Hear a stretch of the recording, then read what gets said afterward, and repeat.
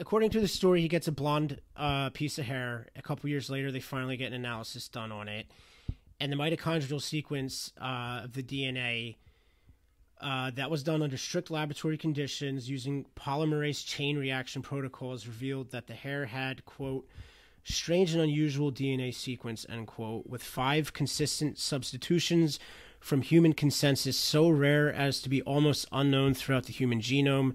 The DNA showed a combination found only in a small percentage of the population of the British Isles of Basque, northern Spain, combined with a rare Chinese Mongol type found in a tiny population group in Taiwan. In short, it's not possible for a normal biological human to have 2 separate types of mitochondrial DNA, as that means the person must have had 2 separate biological mothers, not grandmothers, 2 separate mothers. Now, here's why I find this evidence interesting, because I've recently learned about different types of genetic manipulations that are now possible. I believe this story is from like the 90s, which makes this even more interesting because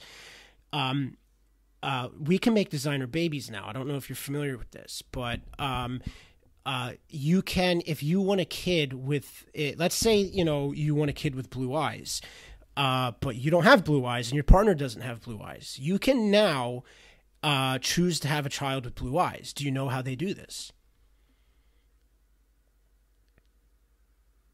Either you, John, Nick? Are you going to tell us?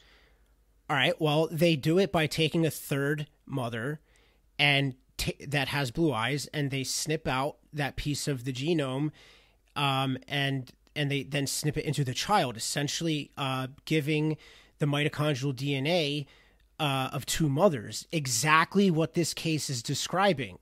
Essentially, we might have evidence here of designer babies, or the type of science that we currently are using for designer babies, except it was documented in the 90s. I find that interesting as someone who actually is willing to look at the data.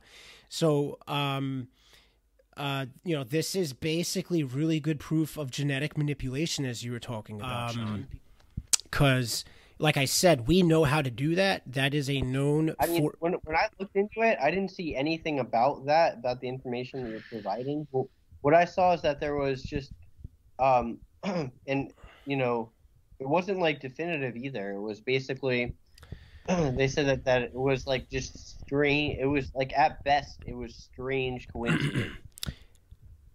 Yeah, well, we are. Like we have this DNA and type of DNA in thousands of years or something. That was basically the end of that research. Yeah, the first time I heard about it, they're like, oh, it's really rare looking. Yeah, it's easy to be like, yeah, so what? You know what I mean?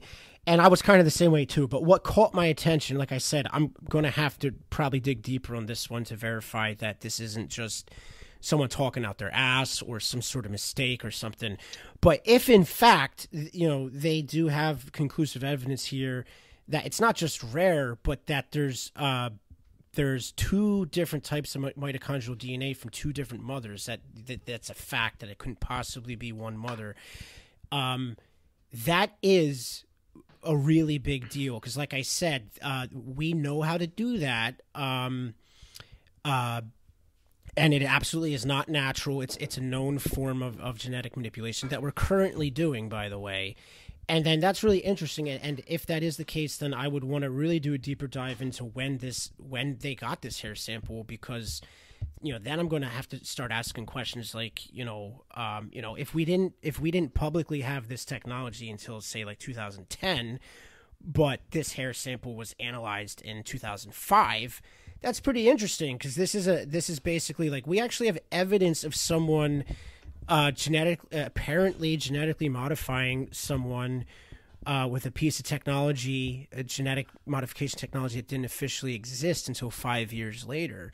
That's what you can say categorically as a fact. Now, whether or not it was aliens or just a weird case of someone somehow magically getting a hair sample from an actual genetically modified human being that shouldn't exist at that moment in time. So, like, that would lead me down the path of essentially someone intentionally leaking information about this type of research before it's publicly known.